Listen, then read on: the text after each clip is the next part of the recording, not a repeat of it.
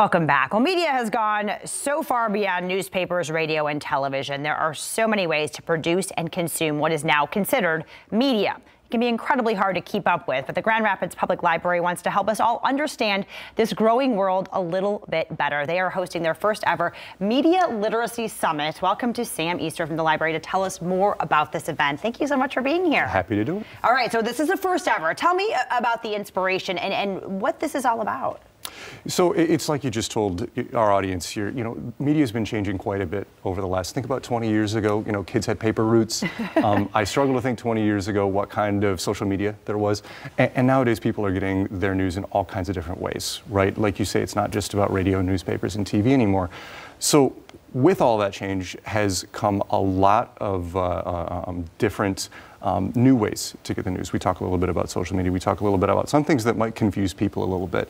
That might feel a little bit distant from where they get their news from.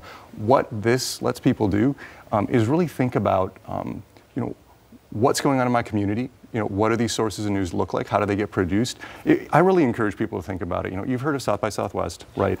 You've heard of, like, say, an Ideas Festival. What this is going to be is a series of panels with really smart people in local media talking about big issues of the day. We're going to have a documentary showing in the middle of the day.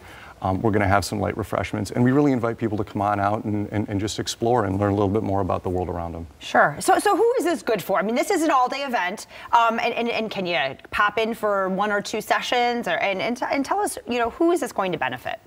It's going to benefit everybody, right? If you're living in the community and you have questions about civic life, about what's going on in the news, which is most people, this is going to be for you. Like you say, you can drop in, you can be there for, 1 session with some panelists, be there, see a documentary, you can be there, see another one, come in and out. We really want people to get whatever they can get out of the day. There's going to be some really interesting people there. There's going to be local journalists. There's going to be former CNN producer, people who have a lot of experience and can share a lot of smart ideas. Sure. Why is it important to do something like this? Well, we think a lot about, misinformation in the news. We think a lot about how people are, say, a little bit distant from the sources of news that they have, maybe have some questions about what it looks like.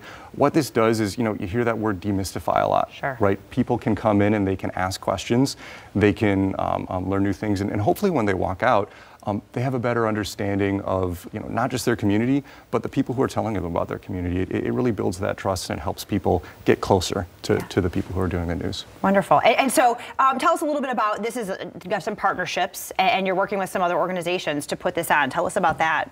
Yeah, of course. This is going to be funded by the Grand Rapids Public Library Foundation. Of course, we're one of the partners, and our other partner is the Community Media Center and GRTV.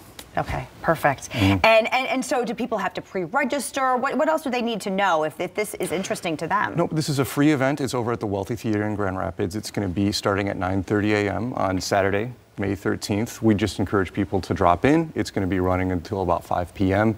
Going to be a great opportunity to just learn more things and get excited about media in the community. Absolutely. And you're actually going to be one of the panelists as well. You are a journalist, and so that's true, how do you feel about being a part of this? I'm really excited. There's so much stuff that in journalism we think about that we never really get to tell the public about, right? We're often doing our stories, we're telling people the news, but when it comes to things like, the changes in our community that we really care about, right? Let's say social media may be changing the way we do the news. That's stuff that we really want to share with people.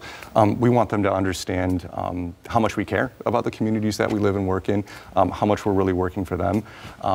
And we really hope that that comes through for people. I love that. Thank you, Sam, so much for being here. We really appreciate it. I hope it is a fantastic event. Let's make sure people get there. This is coming up May 13th, so a couple weeks away. Wealthy Theater. It starts at 9:30, runs till 5 o'clock. You want to learn more about the panels, about who's going to be there, about things you can learn, grpl.org.